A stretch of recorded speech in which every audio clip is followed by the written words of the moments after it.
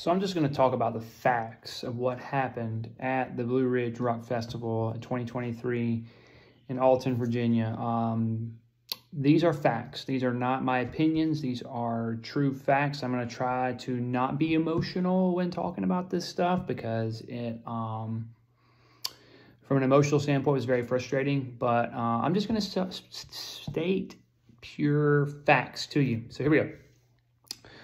This is exactly what happened. Wednesday night, I believe a lot of campers arrived. I have a close friend that was a camper, arrived. They had overbooked the amount of camping spots that the people were promised. The reason this happened, I don't know, but what happened because of it was the amount of time that people had to wait to try to get to their camp spot. In fact, forcing some of the people to not be able to actually get to where they needed to camp, having to park very far away, upwards to a mile, mile and a half away, carrying their camping gear to where they needed to be as well. I had a friend, got there at 9:30 that night, on Wednesday night, the 6th. He got settled 9 hours later, so after driving all the way from very far away from Alabama to there, had to wait 9 hours to get stuff in. So he finally got settled at 6:30 in the morning. That was Thursday morning, the very first official day of the festival. First day of the festival happened. There were a lot of bands that played during the day. I and me and my friends had gotten there. We pulled up around 2:30 on Thursday. 2 days prior to this, by the way, which we weren't told when we first got the tickets, that you had to buy a shuttle pass. There was no parking at the venue, which we thought was very odd, but we were required each to buy a shuttle pass for the 4 days. Totaling out to $54 per person. So you couldn't like carpool, because normally when you pay for a parking lot, they called it free parking, but you had to pay for the shuttle. So it really wasn't free parking. And this shuttle system was, it was rough. The shuttle system was a bunch of school buses bought, I believe, by the festival people. They were like the old school 90s school buses, no air conditioning, none of that stuff, which, you know, okay, it's a shuttle. It's not that big a deal. The problem was the lack of professionalism when you're paid all this money for a shuttle. They did not have enough drivers. There were several buses parked in the parking lot, not being driven. They were just sitting there. We had an hour-and-a-half wait the very first day. This was day 1 on Thursday to get to the shuttle. So we parked, we walked, and then it was a long walk, but okay, whatever, you figure that out. It's part of festivals. But the wait to get there was about an hour-and-a-half from the time we were standing in line. So we didn't get into the Blue Ridge till about 4:30, 5 o'clock. 4:30, I would say. I've done the exact time. I'm stating facts here. We get in as we're walking up. You know, there's only one way in to this festival and one way out. It's the same road. It's literally just one road of you going in and going out. As we walk up, you can smell, it was a pretty bad smell of the porta potties. And I thought, okay, well, that's just part of it, whatever. I didn't know all the other things that I've seen about the porta potties being completely overfilled, not being taken care of. Because before we got there, there were a lot of other people that were already there. We get there, we watch the last 3 songs of a band, Exodus, that we wanted to see. We wanted to see them for their full set, but of course, us having to wait, we didn't make it in time. Then we proceed to go buy some merchandise because we were like, well, we want to get a merchandise, get a t-shirt for the festival. Got a t-shirt. We kind of walked around to get a lay of the land. As we're walking, I'm noticing the massive amounts of trash that are just piled up. Like they've got the trash cans, but the trash cans were so full, and then they were just overflowing. It got to the point where people were just throwing their trash beside the trash can. So this was not just one trash can. There were several of these around it was just bad. I'm sorry, that's my opinion. The facts were that the trash was out on the thing. We kind of walked around, watched another band. They were decent. And then it kind of starts raining. We were prepared for rain. We knew that there may be a chance for rain. So we had brought ponchos. So we really weren't worried about the rain. The issue was the storm coming. The storm that had come really literally just built on top of the festival, which was crazy. If you'd have watched it on a radar, which is what we did, you could kind of see it literally building on top of just the Blue Ridge Rock Festival. When this happened, it was pure chaos.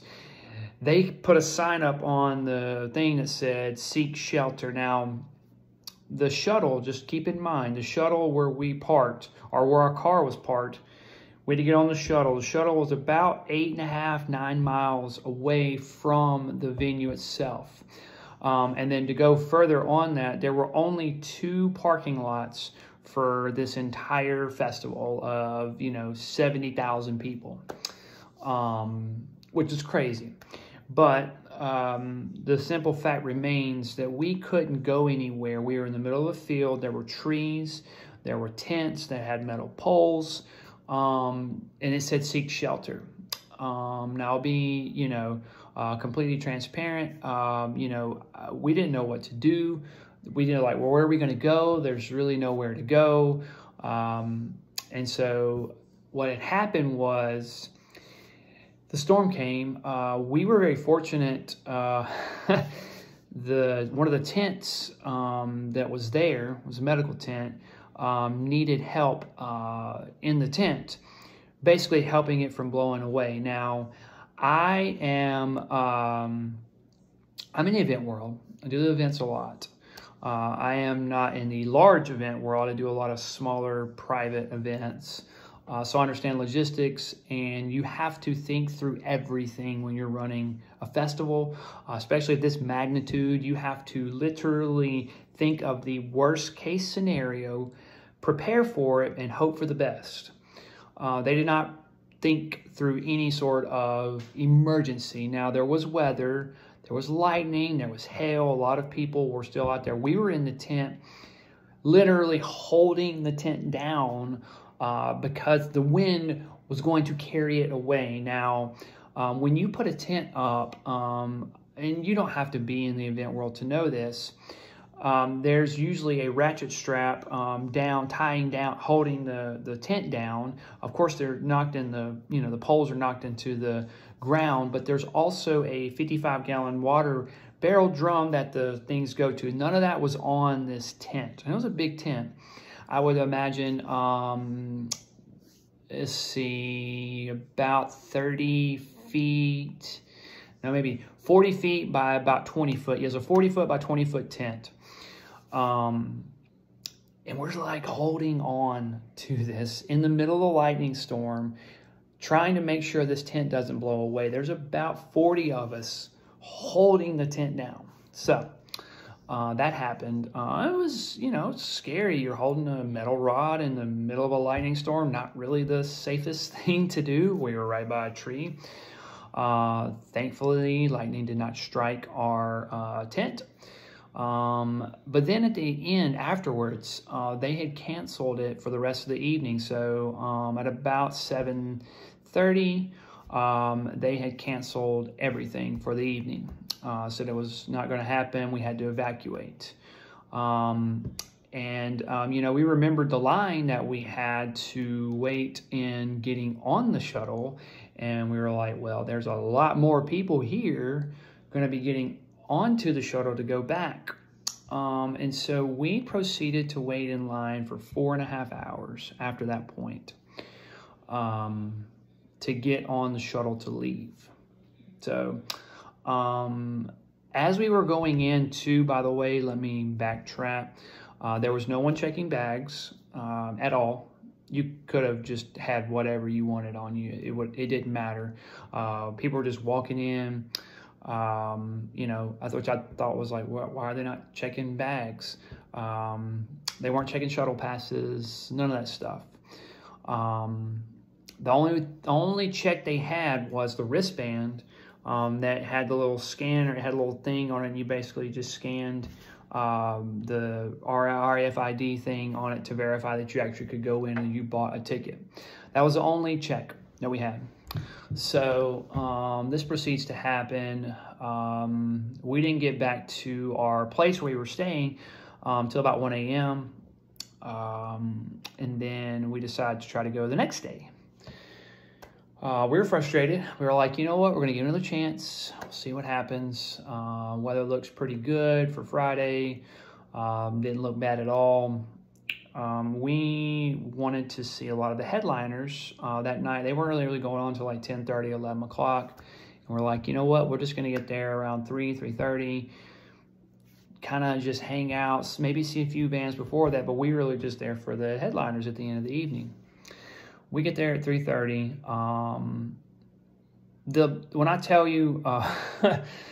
When I tell you, there were just so many people, it was absolutely insane.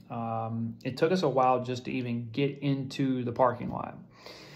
The way that was set up, where the buses were being put up, whatever, the fact remains, the bus could not make it in because of the massive amount of cars. So, you know, we waited out just to pull into the parking lot was about 15 minutes. While I'm looking behind, there's buses behind us and they cannot get in because of, again, the lack of preparation and planning and not thinking through any of this. So I say all that to say there was a very, very, very, very, very long line. We had driven in and we were just trying to find a place to park. And we all just looked at each other. It was like, no amount of bands or whatever is worth waiting in this line. From the point of where we were at the beginning, so on Thursday, it took us an hour and a half. That spot in the line that took an hour and a half to get to the shuttle, the line was about, I mean, we didn't even get to see the end of the line. And I'm not exaggerating. At least 8 or 9 times the size of the line that was where we were at to the end. We didn't get to see the end because we were just like, we're not going to do this. So that was Friday. They still had the festival Friday, if you could get in. A lot of the people that had waited in those long lines in the shuttle were told that the shuttles weren't running anymore because of weather. Well, about 45 minutes later, they decided to resume the shuttles, but a lot of people had left at that point because they were like, you know what, we're not gonna stick around because they are not running the shuttles, they're not letting anybody in. And then of course Saturday happened. They canceled the event on Saturday morning. For the rest of the weekend, we had made the decision to leave Saturday morning because it just wasn't worth all of this. We had actually left Friday to go hang out at a local brewery. We were talking to some other people there from the festival. They were doing the same boat. And it was my first ever really big rock festival to go to. I've been to festivals before, but never like a metal festival. So I was excited, but obviously that didn't happen. So there are many stories that I've been reading from a lot of different people. And basically what it boils down to is this. The weather was bad on Thursday. That is a fact. It was bad on Thursday. It wasn't bad for the rest of the evening, but being in the event world, AV world, I understand if lightning hit things, all sorts of stuff, they're not sure if it's safe for the people to perform and all that stuff. So I understand canceling Thursday night because of weather. I completely understand that. Your lack of planning, however, people shouldn't have had to wait 5 hours, 4.5, 5 hours to get into a shuttle to go home. So that's where they really failed. They failed on a lot of other stuff too. For other stories I'm hearing, there's no water for the stagehands. And really the main thing that's trying to be hid from what I can tell, reading all these stories, is the fact that the stagehands went on strike and we're not going to finish out the rest of the festival. They were having very poor working conditions, you know, not enough showers, not enough, the porta potties weren't being, you know, emptied. They basically said, look, we need basic living conditions to do this. If you're not in the event world and you've never like done that type of work, it's very demanding, very, very, very, very demanding. And shout out to all the stagehands that were at the festival. I can't even imagine what you guys went through, because I know I've worked to festivals. I've been stagehand in festivals before, the Hangout Fest. I don't know if you've ever heard of that one. But the working conditions are usually not good just in general for these festivals, because there's a lot going on. But, you know, as a stagehand, you kind of just say, okay, I'm just going to roll with the punches. But there comes a certain point where it's like, you know what, I got to have this basic living things to make this work to function. Because it's a lot of heavy work. You're lifting things, you're out in the sun, you're being drained of energy. I mean, you know, there's no drinking beer, none of that stuff. You're constantly trying to stay hydrated. You're drinking water, and it's a lot of work. It is a lot of work. So the reason the festival got canceled was not to weather. They are trying to use weather so they don't have to refund everybody all this money. The real reason was the fact that the stagehands quit. They struck and they said they needed these things by 5 p.m. on Saturday, and they weren't delivered by 5 p.m. on Saturday. So that's why the rest of the festival was canceled. Shout out to all the artists. I know Papa Roach, Oliver Anthony.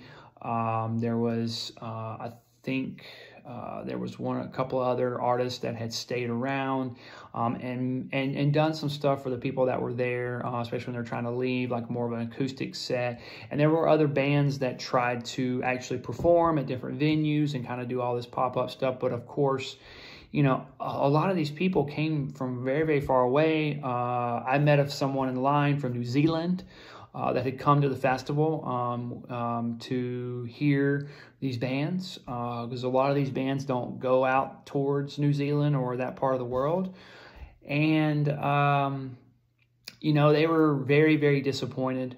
I'm very grateful. Shout out to all the people that were actually there at the festival, the fans. All of these conditions, all of this stuff, shout out to you for not losing your cool. Because that could have very easily happened. Being in a very, very confined area with a lot of people for a very, very long time can create mental stress on a lot of people. So I'm very grateful that there was no like crazy shooting or anything like that. So happy for that. Or grateful for that. And honestly, we were just grateful to get out Thursday night, to get out and like get to our place and just, you know, decompress. So that's really what happened at the festival from my experience. And then, like I said, there's a bunch of other stories. I've seen so many stories of just pure craziness. And I know overall,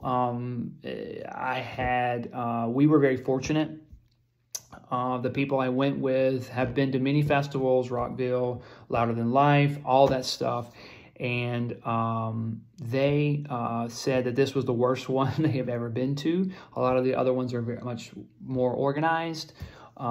So yeah, I'm just, I don't publicly go on and talk about a lot of this stuff, but I feel like it needs to be heard. I feel like people's stories need to be heard about this. And yeah, there are a lot of other things in the world that can go wrong. You know, this is, in my opinion, a first world problem, but really the concern is the safety part of this. They were not prepared in any shape, form, or fashion for any sort of real emergency. If a real emergency would have happened, where people would have had to evacuate immediately, there was a fire, there was all sorts of stuff, there was not any infrastructure in place for that. Virginia International Raceway, you can go look it up on Google Maps. There's literally just one way in and one way out, and there's a bunch of woods out. So anyway, that's my experience from Blue Ridge Rock Festival. We're going to see what happens and what unfolds.